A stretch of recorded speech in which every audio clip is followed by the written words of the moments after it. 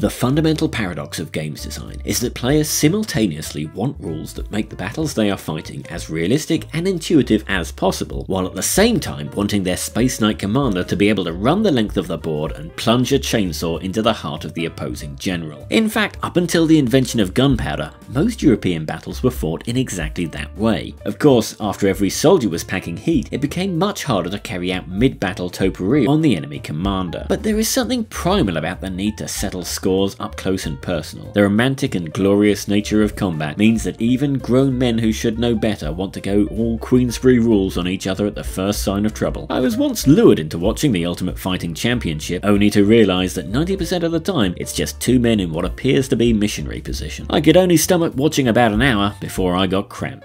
Anyway, welcome to part 3 of a 47-part series on how to play 2nd edition Warhammer 40,000. Today we are talking about the combat phase. The best part about this video is that unlike the movement phase and the shooting phase, which had their share of rules gotchas, the combat phase was actually a triumph of early 90s games design. Yes, it's not perfect, but if your game lasted until the sides met in combat, you were in for the thrill of the week, second only until Baywatch came on TV at night. You simply picked a combat and then each rolled the number of dice listed under your model's attacks profile, plus an extra one if you had 2 close combat weapons or pistols. You added the highest dice to your weapon skill to form your combat score, adding 1 for each 1 your opponent rolled and 1 for each 6 you rolled after the first. Sprinkle in a few extra modifiers, +1 if you charged, +1 if you were higher up, -1 if you are carrying a heavy weapon, -1 if you charged an enemy behind an obstacle. Then, after rolling dice, if your model was armed with a sword or another weapon that had the parry ability, you could force your opponent to re-roll one of them. After that, then the model with the highest combat score dealt the difference in values to the loser, with whatever combat weapon they wanted. Draws came down to the model's initiative characteristic, and the model with the highest value scored 1 hit on the loser. If those were tied, no hits were dealt. So, if your Carandra's beat a Goth Orc in close combat by 7, that Goth Orc would take 7 Power Fist hits and be removed from the battlefield faster than you can say, I don't think enough YouTubers have their own paint range. If a model killed all of its attackers at the end of a combat sequence, they could perform a follow-up move of 2 inches. It may not sound like much, but watching 2 grown wargamers rolling a combat phase like this is like watching 2 rutting stags clash in the heart of a misty autumnal forest.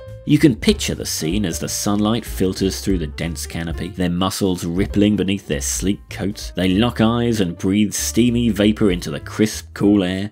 Suddenly, they charge, the clash of antlers breaking the silence, their roars reverberating throughout the woodland as they mark their territory and assert their dominance in an awe-inspiring spectacle of nature's raw power. I mean, I've never seen it happen in exactly that way, but that's how I imagine it. Now, you might have noticed that in a combat between 2 parties, you would have one model definitively winning the roll and raining down hits on their opponent while remaining completely untouched. But powerful and skilled single combatants wouldn't always have it their own way. If they were surrounded in combat, the player who outnumbered their opponent picks the order in which models fight, and the second and subsequent models cumulatively gain an extra attack and add 1 to their final combat score. So if your Orc mob was fully surrounding our previously mentioned Phoenix Lord, the Orc player could wait until the final pairing of combatants before using the Orc Nob with Power Fist, who could step forward with 5 bonus attacks and add +5 to his final combat score. Without butchering the use of the word, a powerful character in combat in 2nd edition works in a more realistic manner. You would charge your powerful model into combat, and depending on how many models you could get into base-to-base contact with, you would probably kill 1 or 2 of them and then be mugged in the next round unless you brought some kind of support. When you are done, it's high fives all round and we can head home and watch Gladiators,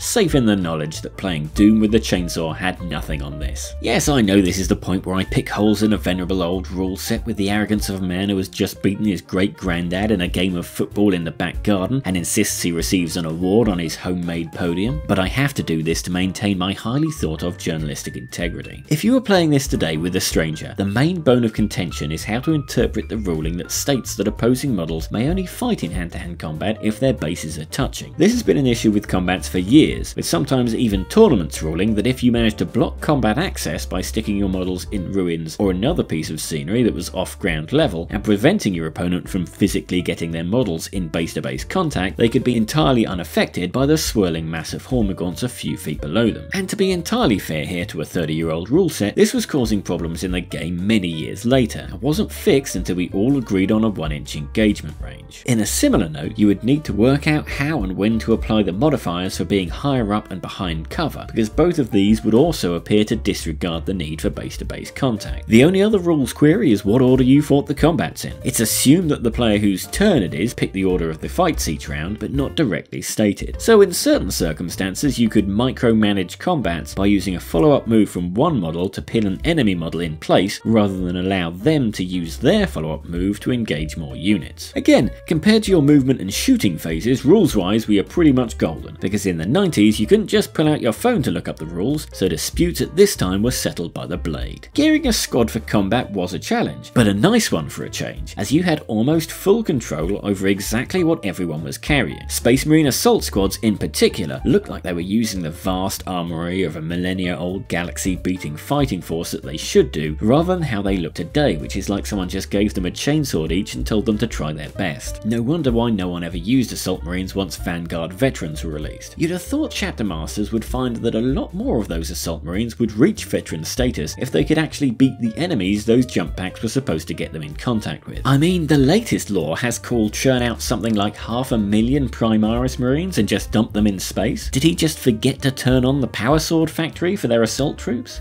Imperial Guard get them? Sisters of Battle get them?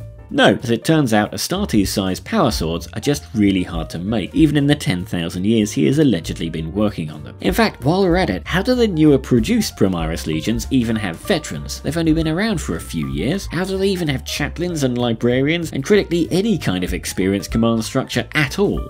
Sorry, talking about the current lore has given me indigestion. I need a small break before I can continue. While I'm seeking medical help, please view a selection of merchandise and consider spending some of your ill-gotten gains.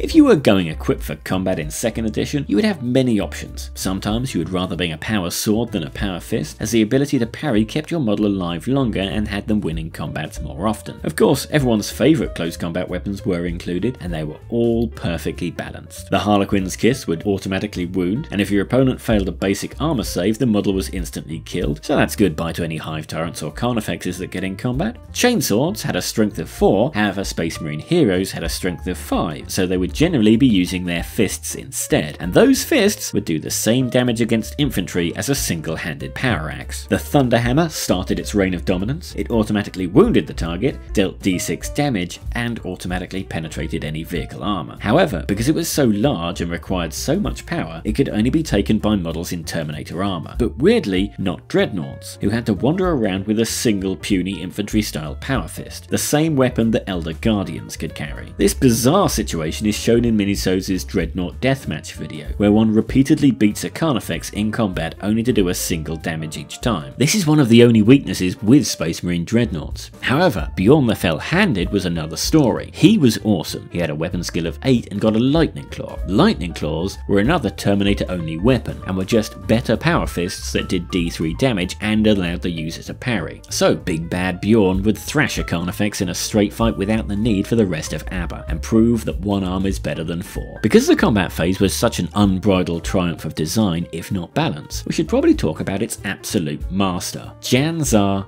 the Storm of Silence, the Form of Science, the Swarm of Guidance, the Corn of Compliance. Luckily, sexism didn't exist in the 90s, and neither did social media. If it had, you would have had a small group of keyboard warriors screaming that the Elder Codex contained the single female special character with the model in 2nd edition, and that she was so good in combat she hurt.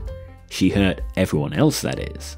Most codexes and army books had special characters that were slightly weaker than normal custom-built characters, to try and give examples of the kind of legendary people that inhabit the universe without forcing players to go down the route of having to have your faction's toughest character show up to every game to keep up with your mates. However, Ravishing Rick Priestley either disregarded those instructions when it came to the Phoenix Lord of the Howling Banshee Shrine, or just happened to come up with a selection of war gear and abilities that made her extremely powerful by accident. In stark contrast to the other close combat combat-based Phoenix Lord in the book Karandras, who appeared to have been given a random selection of abilities and powers that offered no synergy together, Janzar could charge a total of 18 inches, outpacing almost everything on the battlefield at that time. Once she got into combat, players would witness the golden age of the legendary Mask of Janzar, which meant the enemy couldn't fire Overwatch or roll any attack dice in the first round of combat. In addition, the enemy couldn't roll any attack dice in the second round of combat on a d6 roll of 4 or more. In addition to that, if the target was somehow still standing at the end of that second combat round, Janzar could use her 4-inch leap move to move out of combat,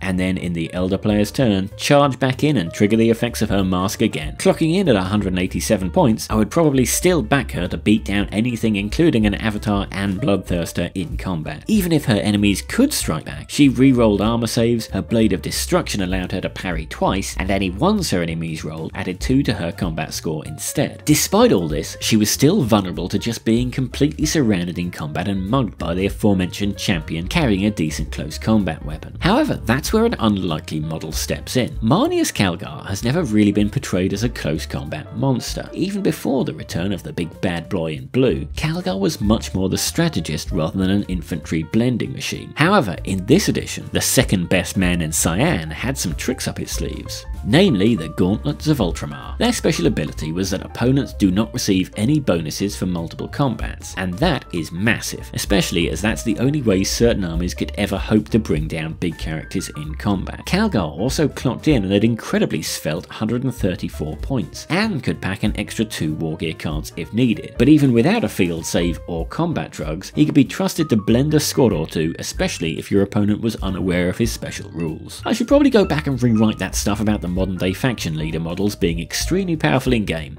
Yeah, I'll do that in the edit. The Aversa Assassin would get a much reduced version of this ability called Combat Master, which for each opponent after the first added +1 to his weapon skill. Unfortunately, as weapon skill capped at 10 and he started at 8, it didn't work quite as well as just negating combat bonuses. There was also one extra dynamic in combat that you needed to be aware of. I know I spent a long time running down the Avatar of Cain, however only a few combat weapons dealt more than 1 wound a time. Meanwhile, the Avatar's Wailing Doom, and for that matter the Bloodthirster's Axe of Khorne, dealt D3 wounds a pop, and as most human scale characters topped out at 3 to 4 wounds, even a single unsaved hit could yeet them into the dead pile. So what happened? How come this rule set didn't survive into the new millennium? Well, the big problem here is that these rules, as deep and fun as they were, did not scale well. People wanted to play with bigger armies, and Games Workshop wanted people to buy bigger armies, and once games grew in points level, a sprawling combat could take a long while to resolve, especially if it was not a particularly important one or the outcome was one-sided. Once you get a massive melee in mid-table, working out who goes first, who has fought and who hasn't starts to slow the game down, especially if each player has models with the parry ability and they're trying to work out if they should risk re-rolling a dice and what effect that has on the combat. I played in a few larger games where both players just negotiated between themselves as to what the casualties were going to be in an engagement rather than rolling dice. It seems like I bring this up in every rules video, but once again Necromunda was the perfect scale for this rule set, as the player interaction of someone parrying a 5 only for their opponent to roll a natural 6 and just kill one of their dozen models absolutely makes the games more fun and immersive. It's slightly less immersive when 2 players decide that the Bloodthirster will kill about 3 of the 10 Terminators surrounding it before being brought down. But you can't really blame them, as miniature wargame sessions at this time were typically more of a cooperative event than a tense game of competitive chainsaw polo. These days, combats are much more cinematic, and upon the dawning of 3rd edition, characters would regularly storm into combat with the squad, pick up 3 or 4 in the first round, and proceed to eat up the rest until they either died or ran away. You might say that this issue breaks the game a bit, but everything in every game was broken in the 90s. Every card game, every board game, and every miniatures game. It's almost as if life isn't perfect, and we constantly have to pick between the least worst of every available option. Some of those least worst options are pretty good. After all, Half-Life 3 will never come out, but I'm gonna try and make it through next Christmas anyway.